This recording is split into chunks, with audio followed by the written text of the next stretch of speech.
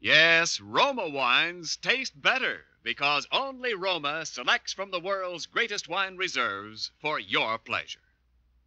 And now, Roma Wines, R-O-M-A, Roma Wines, present Suspense. Tonight, Roma Wines bring you the MGM star, Miss Susan Peters, in They Call Me Patrice, a suspense play produced, edited, and directed for Roma Wines by William Spear.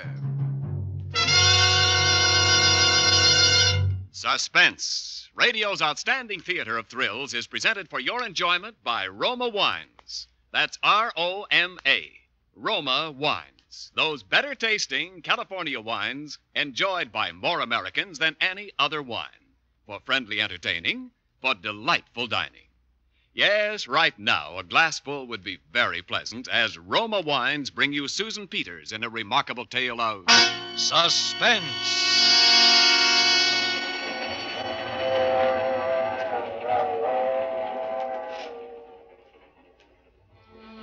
It was on the train that I first met Patrice. It was all over and done with, and I was on my way back to San Francisco. Not that I cared much just then where I was going, but at least I had friends in San Francisco, and it would be easier there as long as I had to start out from scratch again anyway. She was one of those friendly, trusting, wide-eyed girls who give you their life history at the drop of a hat. Besides, she was happy. She wanted to talk. She was a bride. My, that was a good dinner. Do you think I'll ever be able to cook a meal like that, Hugh? You can't do better than that. It's the divorce courts for you, young lady. Why, Mr. Hazard, I thought it was a wonderful dinner, and thank you. Oh, forget it. Nice to have you with us. Hugh, I think I'll step into the ladies' lounge here and do a little primping. I always feel so messy on these trays. Okay, I'll meet you back in our seats. You want to come with me, Helen? All right, yes. Well, tomorrow when we arrive, the worst will be over. Hugh says I'm silly, but I can't help being nervous. Nervous? About meeting his people. His brother and his mother, that is. His dad is dead. They're terribly wealthy, I guess. I suppose I'm a snob. That shouldn't make any difference, should it? It's nice, though. Oh, but they'll like you, don't you worry. But sometimes I'm afraid they'll expect that nothing less than a raving beauty is good enough for their Hugh. And I know I'm not that. Don't they even know what you look like? Not even a picture. Isn't that awful? But you see, we were married in Europe. We were both working for UNRWA. And then we had a chance to get a boat right back home the next day. And all we had time to do was to send them a cable. And now I'm scared to death. Does your own family live in California? Oh, I don't have any family. Oh, I'm sorry. Oh, that's all right. It was a long time ago. Oh, would you mind holding my ring while I wash? I have such a horror of losing it. It slipped down a drain in Paris once, and they had to take out the whole pipe to get it back. Oh, it's a lovely ring. Isn't it? I told you we shouldn't spend so much money on a ring. But you know how men are sometimes. Oh, let's see what it says on the inside. Hugh and Patrice. That's nice. Try it on if you want to. Isn't it supposed to be bad luck? I mean to take your ring off. Bad luck? I couldn't have bad luck. Oh, my. Why, this road is rough.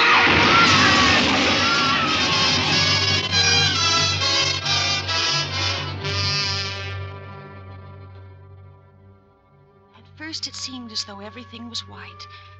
White ceiling, white porcelain things around me, white uniform bending over me, the white coverlet on the bed. My hands lying there, pale and white, too. Then I saw a ring on the third finger of my left hand. I brought it up before my eyes. Things began to come back again. Well, how are you feeling now? How long have I been here? Almost 2 days. What happened? What happened to... To who? There was another girl. I was talking to another girl, and then... Is she all right? Did you know her very well? Just on the train. Is she all right? No. She's dead? Yes. Oh. Is there anyone else you want to ask about? What happened to... To him? Yes. You're going to have to be a very brave girl. Can you be? Yes. Your husband wasn't saved either, Patrice.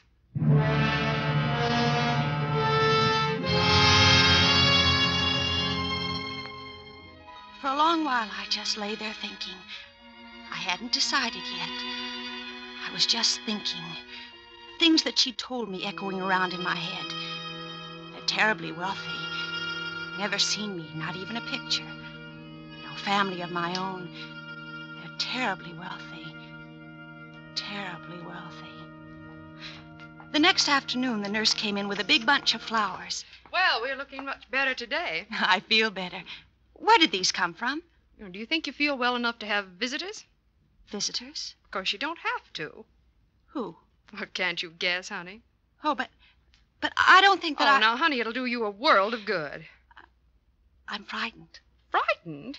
But I've never seen them before. You haven't? Well, I declare. But don't you worry one little bit, honey. They're just the nicest folks you'd ever want to meet anywhere. I know they think an awful lot of you. Do they? I'll bring them in. Mrs. Hazard, you can come in now. Only just a minute or two, though. Yes, I understand. Patrice, I'm Hugh's mother. How do you do? And this is my other son, Bill. Hello, Patrice. Hello. My dear, you know, of course, we can only stay a minute this time.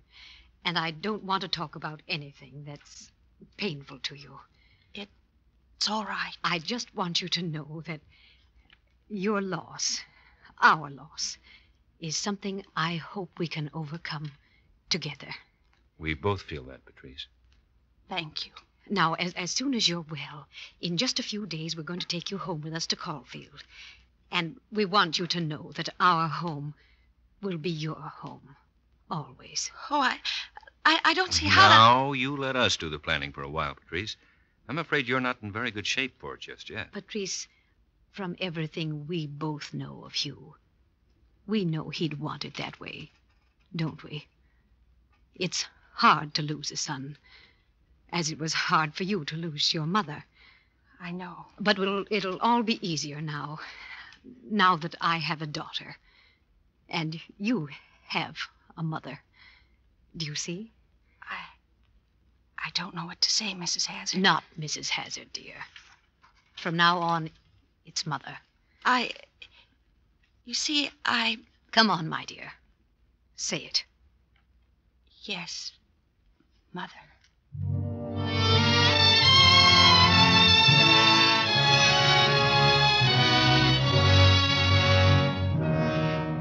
For Suspense, Roma Wines are bringing you Susan Peters in They Call Me Patrice by Cornell Woolrich.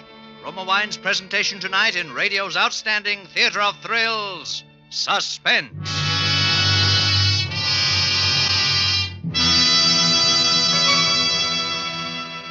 Between the acts of Suspense, this is Ken Niles for Roma Wines.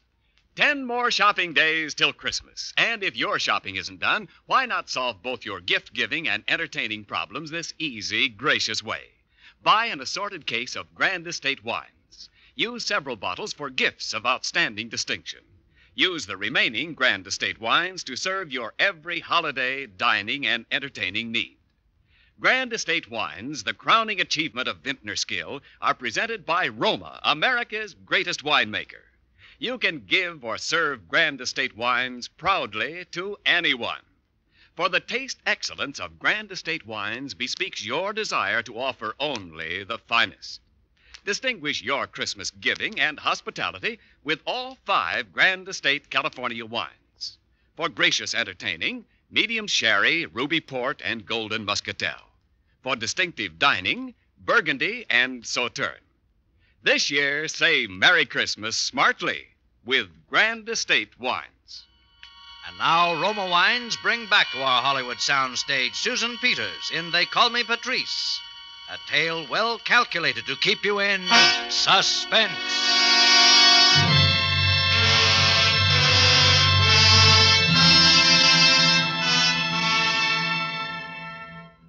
What would you have done?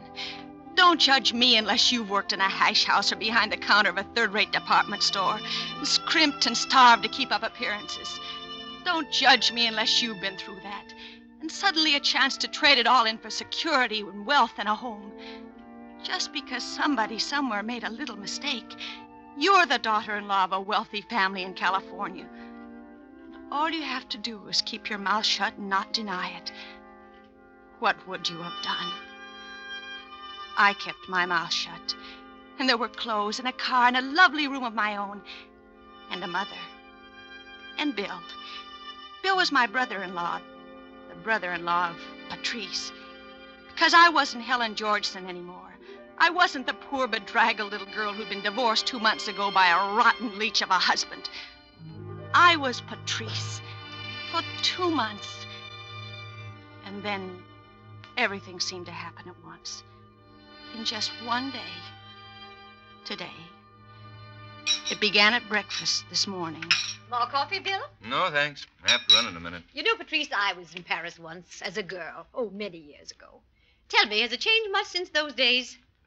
Changed? How can she answer that, Mother? She wasn't there when you were, so how could she know if it's different than it was then? Oh, you know what I mean. Don't be so technical. Why, yes, it has changed, I suppose. You and Hugh were married there, weren't you? Well, no, Mother. London. Don't you remember the letter with some London letterhead?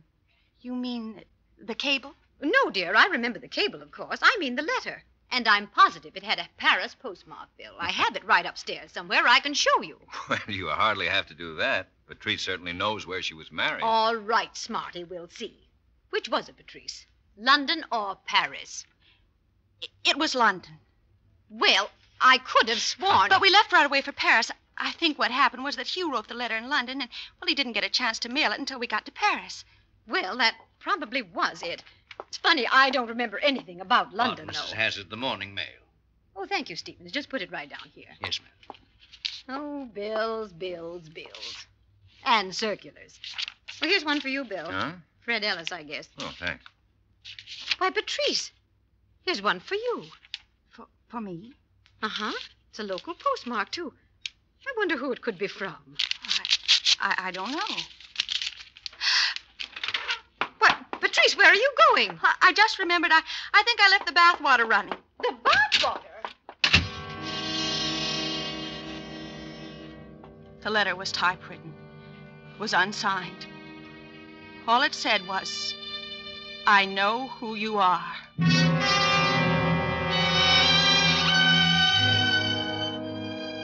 It was in the afternoon that I got the phone call. And the hours in between were almost worse than anything else that's happened. Wondering who it was that knew who I was. It was just by luck that I was downstairs when it rang. Hello? I'd like to speak to Mrs. Hazard, please. The younger Mrs. Hazard. This is she. Oh. Hello, Helen. This is Steve. Steve. Well, I'm glad at least that you remember me. I was afraid that, under the circumstances, you might have forgotten. What do you want? I want to see you. You know I can't do that. Oh, but I must. I want to hear all about it, the train wreck and everything. It can't be done. Now, Helen, I simply won't take no for an answer. You'll drive out of town along the lake road, and about 5 miles out on the left, you'll see a little bungalow with a green coupe standing in front of it. I'll be waiting. Look, Steve, Helen, for your own good, I think you'd better come. In fact, I know you'd better come.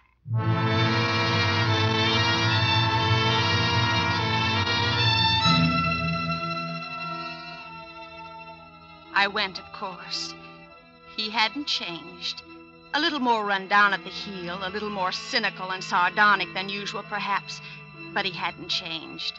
Oh, no, he hadn't changed. And after I heard about the train wreck, it was comparatively simple.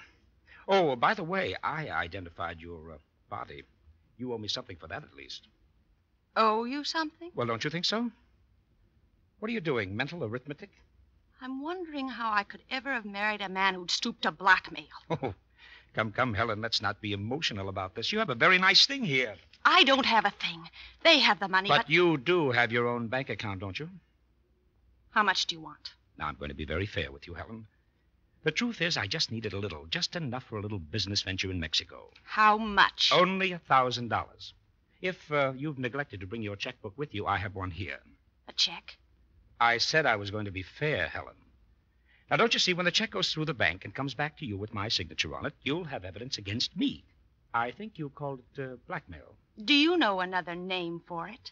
I think you're being a little unkind, considering that when you get that check back, you'll have permanent insurance against my asking you for any more. Now, here. Make the check out to me, Helen, not to cash. The name is Stephen Georgeson, if you remember. I remember. Thank you. I have an idea I shall make a very handsome profit on this little investment. I hope you do. And when I do, darling, I promise that you will be the first to know.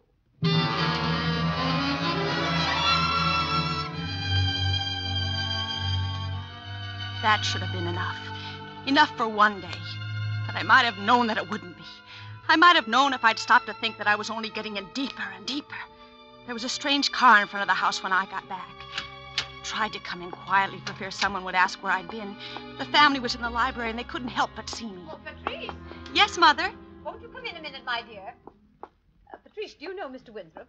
I don't believe I do. Mr. Winthrop is our attorney. How do you do? Sit down, Patrice. Join the party. Yes, dear, we want you to hear this. It concerns you.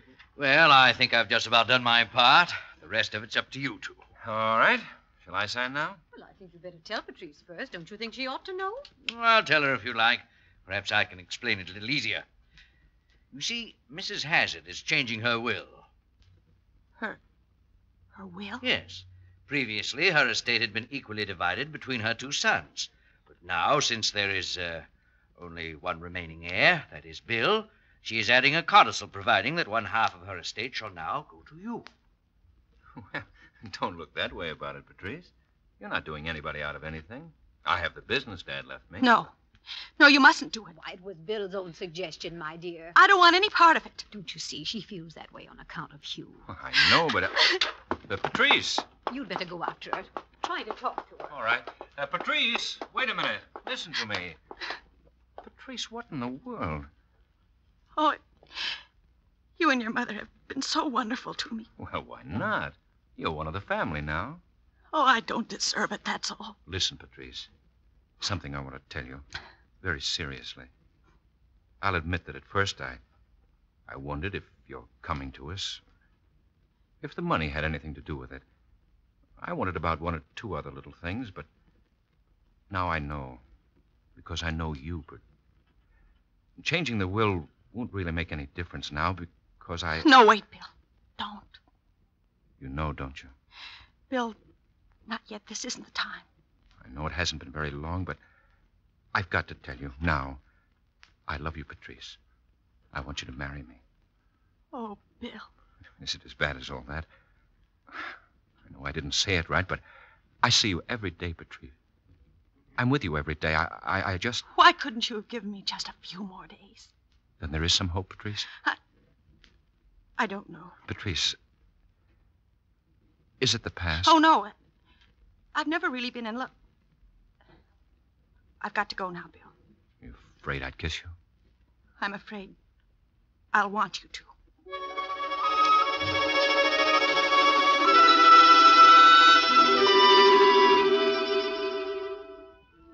So you see, it wasn't just the money, the security anymore.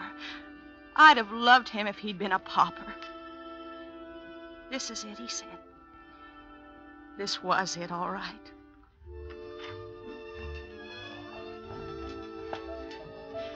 First, I hadn't wanted to go to the dance at the country club and be stared at and asked tactful questions about Hugh. But now I was glad. Now it was pure escape from the turmoil of my thoughts, the guilt and the indecision. Pure escape, I thought. Well, if I'd known you danced this well. Do I? Hasn't anyone ever told you that before? Oh, not really. Well, then I'll continue. That you're by far the most beautiful girl here. Am I? Well, you know quite well you're perfectly aware of all this. And if you weren't, one look at the stag line would tell you. Patrice, what's the matter? I must have stumbled. Stumbled? Not you. I beg your pardon. May I cut in? Oh, Mrs. Hazard? Mr. Georgeson. Well, this is a very great pleasure, Mrs. Hazard. Bill, I'll see you later. Right, Patrice. What are you doing here? Oh, I've been moving in quite the best circles, didn't you know? You shouldn't be dancing with me. Why not? You know why not. It's not safe. Is there anything that is for someone in your position? Leave me alone, can't you? I want to talk to you about that check. No, not here. I think you're right. Let's go out on the veranda. What I have to say won't take very long.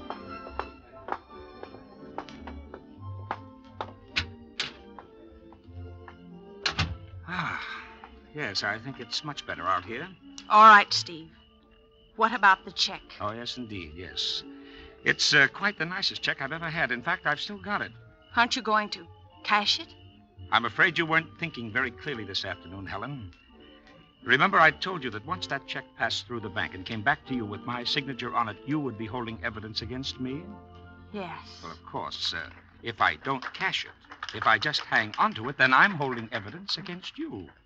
Quite damaging evidence, do you see? What do you want now? Helen, I'm afraid I'm not interested in a mere $1,000. Then give it back to me and I'll give you more, whatever I can. Oh, no, Helen, no. I have no intention of giving this check back to you. But do you see this envelope? Yes. You'll notice that it's addressed to William Hazard at his office so that you can't intercept it. It contains that check and it's going into the mail tonight. You wouldn't, Steve. Oh, yes, I would, unless... Unless what? Unless you take a little drive with me that I've planned for tonight. It's not far, just to Hastings, but it's just over the state line, and there's a justice of the peace there. Justice of the peace? Yes, and he's going to make us man and wife all over again. Mr. and Mrs. Stephen George. Steve! No? Then I'll mail the check tonight. Why? Why do you have to do this? Mrs. Hazard, whom you've been calling your mother-in-law, can't last forever. And when she goes, of course, you'll inherit, I should estimate about $200,000. Under the law, as your husband, a third of that is mine. And for that kind of money, darling, I can afford to wait. How could you? How could you? You're the bride. I'll let you choose the time, but it must be tonight. Steve, there must be some other way. There isn't. It's tonight or I mail the check. All right. But late. It's got to be late. I see your point. 3 o'clock. All right. I'll meet you at your house at 3 o'clock. And be on time, Helen, because the United States mail is always on time. Oh, there you are, Patrice. Oh, well, good night, Mrs. Hazard. I've been looking for you. I wasn't too long, was I? No. Do you know that fellow, Georgeson? No, I... Well, I'm glad you don't. He's no good. Oh. It seems he's a professional gambler. Wasn't sure until tonight. But he's done some of our members out of quite a little money, including me. Bill, would you take me home? I'm terribly tired. Of course I will. Thanks. Patrice. Yes, Bill? Have you thought about what I said this afternoon? Yes, Bill. Well? I can't give you an answer now. Will it be soon? Yes, Bill. Soon.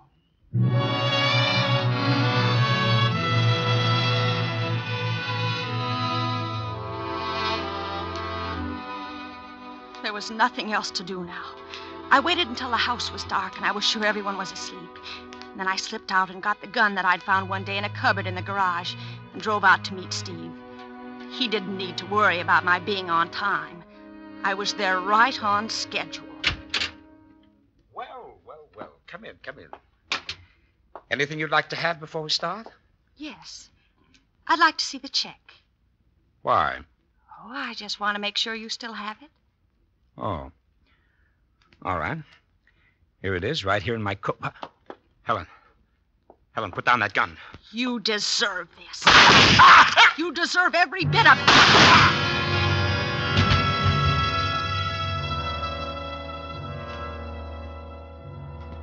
I took the check out of his pocket and burned it in the fireplace. I threw the gun as far as I could into the lake. Then I drove home and let myself into the dark, quiet house. And although I had just killed a man, I slept like an innocent child.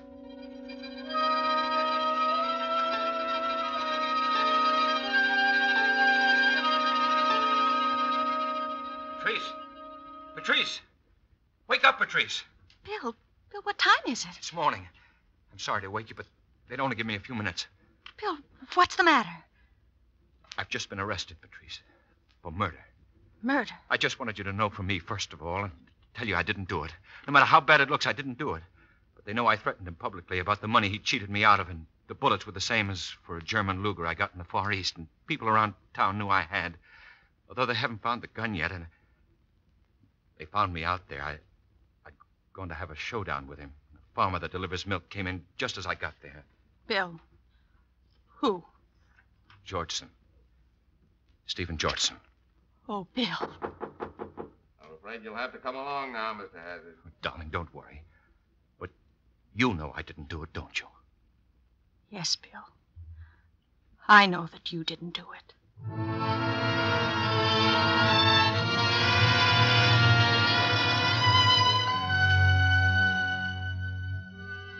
That's why I've written this. It's one of those things you read about in the papers. A signed confession. Oh, they've been terribly nice to me. Hired the best lawyers. They say maybe I won't get too bad a sentence. And Bill says that no matter how long it is, he'll still be waiting. But I wonder.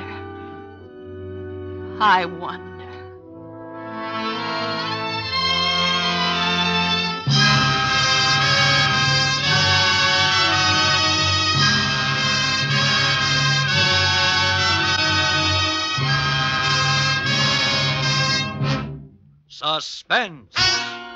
Presented by Roma Wines, R-O-M-A, selected for your pleasure from the world's greatest reserves of fine wines. And now we bring back to our suspense microphone the star of tonight's play, one of Hollywood's finest young actresses, Miss Susan Peters. Thank you, Mr. Niles. I didn't know you cared. Why, Susan, you know very well that everyone on Suspense is mad about you. But with that devoted and very husky husband of yours hanging around, I'm afraid we'll have to remain just friends. Friends it is then, Ken. And, Susan, when some of your many friends drop in so you can entertain them in the grand manner, Roma presents you with this gift basket of Grand Estate California wines. Wonderful. Your Grand Estate wines will be just the thing for the holidays. Right, Susan. There's nothing finer than Grand Estate Medium Sherry on any occasion. And Grand Estate Ruby Port or Golden Muscatel are perfect with dessert. Delightful with nuts or cake later in the evening. And I get all those? And more besides. Your Roma basket includes Grand Estate Burgundy and Sauterne. Proud wines that add dining pleasure and distinction to any meal. Yes, Susan, every Grand Estate wine is a distinguished, limited bottling by Roma, America's greatest vintner. Every Grand Estate wine is born of choicest grapes, then guided to mellow, rich perfection of taste by the unmatched skills and resources of Roma master vintners. When you serve Grand Estate wines, you enjoy the crowning achievement of vintner skill. Well, that's good enough for me, Ken.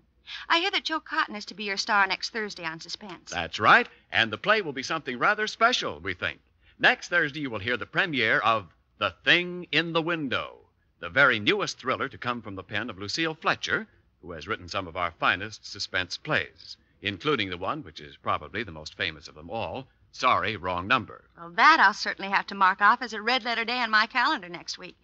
And now, good night. I've certainly enjoyed being with you all this evening. Well, thank you, Susan Peters, and thanks to Metro-Goldwyn-Mayer, producers of The Yearling, for arranging for you to be with us this evening. Next Thursday, same time, you will hear Mr. Joseph Cotton as star of Suspense. Produced and directed by William Spear for the Roma Wine Company of Fresno, California.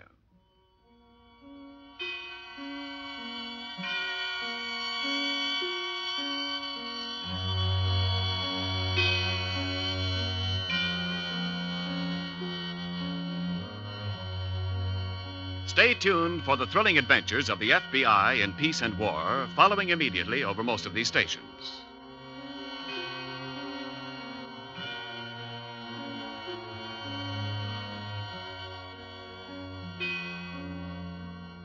In the coming weeks, Suspense will present such stars as Olivia de Havilland, Lily Palmer, Mark Stevens, and many others.